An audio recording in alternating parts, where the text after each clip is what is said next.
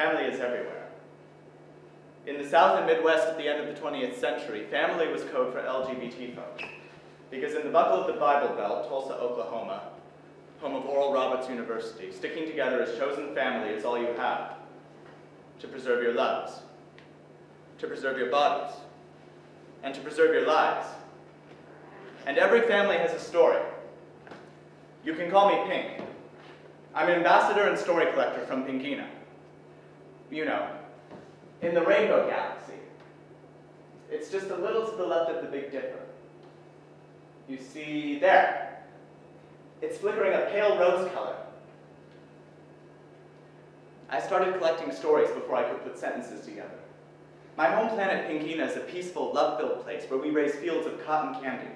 Flamingo pig riding is our favorite mode of transportation, and we have cuddle puddles at every public institution.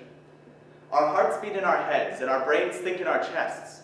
We embrace our loves with fierce abandon, sometimes falling in love too fast, but falling in love too fast is a good problem to have. The heart is built to break and heal stronger in the places it's torn. What other force besides love teaches us to know ourselves, to nurture ourselves, to stop protecting ourselves from ourselves? After all, we're not truly here. We're simply the space between atoms, the space between who we call ourselves and the other is where the shared webs and walls of love begin.